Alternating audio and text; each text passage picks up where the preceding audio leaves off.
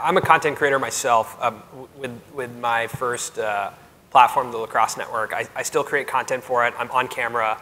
I'm editing, and I'm very much in the weeds of creating content as well as managing content creators in the sports space. So I would say for me that the most important thing to do as a content creator and to coach other content creators is to be take some pressure off of creating the content.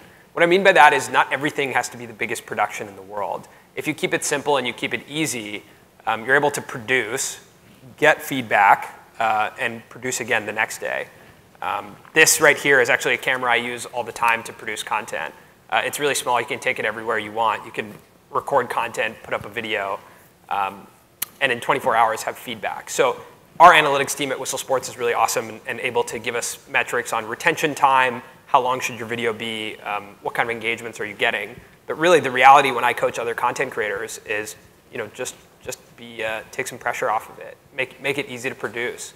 You'll get the response and allow that to craft what the end product looks like. And it's okay online to have it be evolving over time and transform into the format that it eventually becomes.